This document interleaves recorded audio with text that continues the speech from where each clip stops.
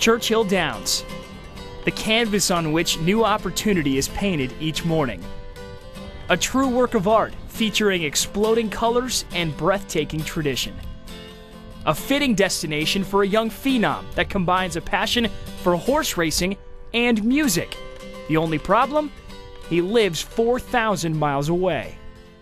I'm a huge horse racing enthusiast, and as you may know, the Breeders' Cup World Championships are one of the biggest sporting events in the world. I'm a singer-songwriter in my spare time, and in my latest song, I've tried to combine my passion for the Breeders' Cup World Championships along with my love of music. 14-year-old Mark Boylan is from a small community in Ireland with only about 1,800 people, but his song Stateside would reach thousands more via the internet, including representatives from his beloved Breeders' Cup, who decided he needed to see the race in person. I think my mom was quite worried about me. I think I was going to pass out on the couch, so it was unbelievable. I think the neighbours next door could hear the screams, and it echoed around the rooms of my house for a while, you know. And I think I'll never forget that moment when I found out I was going. It was just magic. I told him not to get his hopes up. I said, look, you know, are you sure? And he assured me that he had a relationship with the guys in the Breeders' Cup and that they loved his song. Mark Boylan was officially headed stateside. He and his family boarded a plane in Ireland and made the 17-hour pilgrimage to Louisville, all provided by the Breeders' Cup.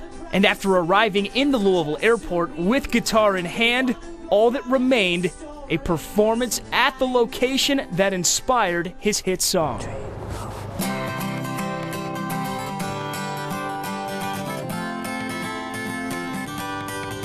You can feel it in the air over here and over there. The sort of racing you can't compare, and they're coming stateside.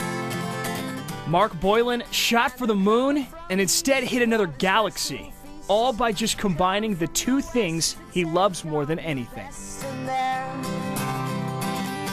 They're coming stateside. When I start playing the guitar, it's just like every emotion coming out of me, and everything that's built up inside just coming out in one go. Before, I used to dream of going out there and possibly being a jockey, but as you see, I'm a little bit too tall at the moment, and I'm not sure about weight-wise what way that would work out, but it's a fantastic thing. And when I arrived in here to amazing Churchill Downs on this beautiful day, looking up the twin spires, it's the stuff that dreams are made of.